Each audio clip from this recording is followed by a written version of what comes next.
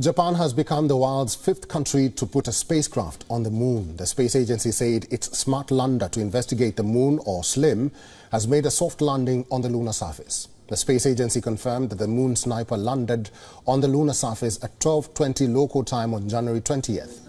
It added that communication has been established with the mooncraft, but its solar cells are not generating power yet.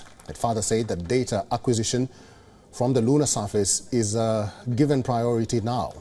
The SLIM is operated with on-board batteries. The Japan Aerospace Exploration Agency attempted to land its moon sniper within 100 meters of target. It will take up to a month to verify if SLIM achieved the precision goals. The agency says the technology is unprecedented and essential in the search for moon water and human habitat.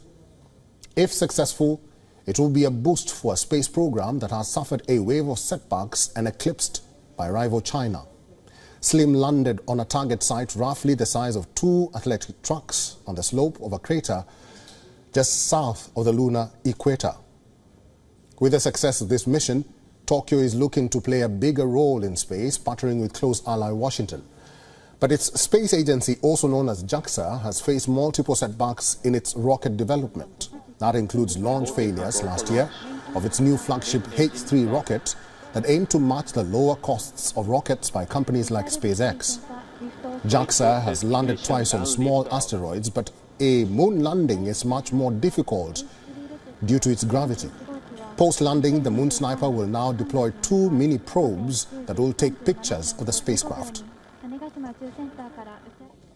The H3 flight is on course. Current altitude is about...